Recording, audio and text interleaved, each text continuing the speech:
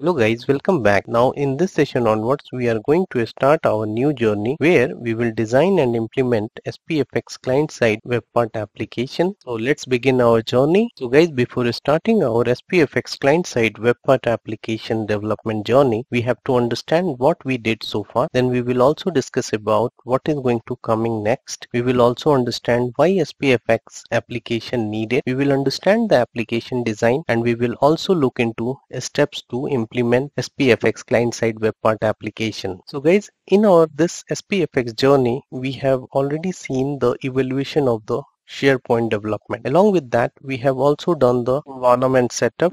We have seen normal process to set up your SharePoint SPFx environment for the development, as well as we have also seen setup of SPFx developer environment container using Docker. And for our course, we are using the same setup where we are using SPFx Docker container to do our development. Then we have also discussed about the solution structure of a SPFx client-side Webpart application. All these things we have done at level 1. Then we started our journey for level 2 where we have understand the SharePoint REST API, where we have seen how to use the REST API through Postman tool. With the help of Postman tool, we have created the list item, read the list item, update the list item, as well as we have seen deletion of list item. All these things we have done at level 2.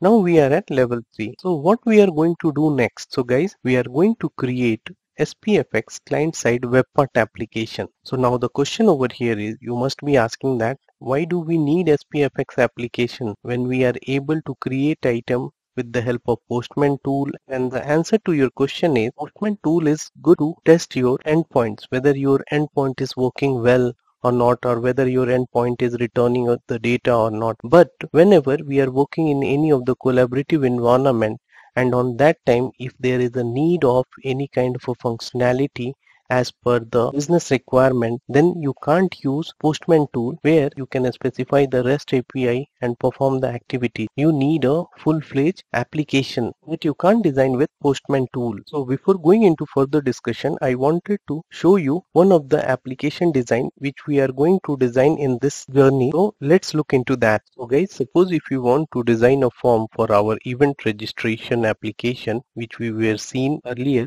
where we are passing the data or whatever the operations which we are performing, that we are performing through the SharePoint REST API. That is not very user friendly. Instead of that, we want a form, and with the help of that form, we will perform all the operations. So that we can't design inside the Postman tool. So for that reason, we need SPFx client-side Webpart application where we will perform all those activities which we were performing in Postman tool. We can do it inside the SharePoint itself. So how we can design such custom application? So the answer is SPFx client-side Webpart application. In our upcoming sessions, we are going to perform all these activities to implement these functionalities. So in the upcoming session, what we will do, let's look into that. So guys, in the upcoming session, we are going to implement the SPFx client-side Webpart application. So now let's look into the steps. What are the steps we are going to follow to implement our end-to-end application? So guys, we will start our journey with the step 1 where we will implement the user interface. Once we're done with the user interface implementation,